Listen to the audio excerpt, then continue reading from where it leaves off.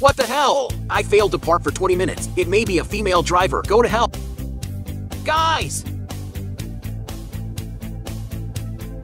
Do you need help? Yeah, this parking space is very narrow and difficult to park. That's because your method is wrong. If you do what I say, you can park successfully in one try. Really? You drive the car out first. Drive the car forward and follow this line. When the rearview mirror of the car is lined up with the rearview mirror of the car in front, stop the car, put it in reverse. Turn the steering wheel to the right and back up. Look in your left rearview mirror when you see the right side lights of the rear car in the rearview mirror. Turn the steering wheel to the right and reverse the car. When the rear wheels of our car just reach the parking line, stop.